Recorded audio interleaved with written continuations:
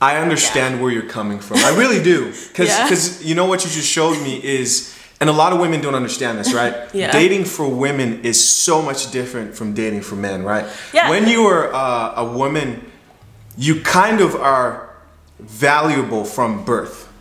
Okay. You know what I mean? Okay. Like the things that men find attractive about a woman aren't usually things that they've worked on over a long period of time. Okay. Yeah. So myself, when I was younger, I was skinny, and I had girls tell me, you know, you're really skinny. So what I started doing, I started like lifting weights, started working out, and then more girls started finding me attractive. Like it works out that way.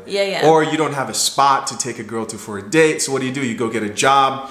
A woman isn't expected to do those things. You know what I mean? Like I've run into women and they may not have, you know, their lives completely together, but their character, you know what I mean?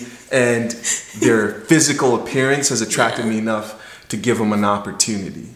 Yeah, it's really interesting because I feel like, I don't know, when I was younger and like, particularly when I first got to LA and like got into my first relationship, I was always really stressed out that like the person I was with like had a real like career path, was doing things, and I wasn't. I was just still like young and trying to figure it out. And that was something that was said to me, like, oh, like I don't need you to be anything else other than just like cute. And I was like, damn, I don't agree. I really don't agree. I think, yeah, honestly, society-wise, women are just expected to be there, vulnerable, and pretty. And because that is the expectation of us, we don't do anything else. We don't have to do anything else.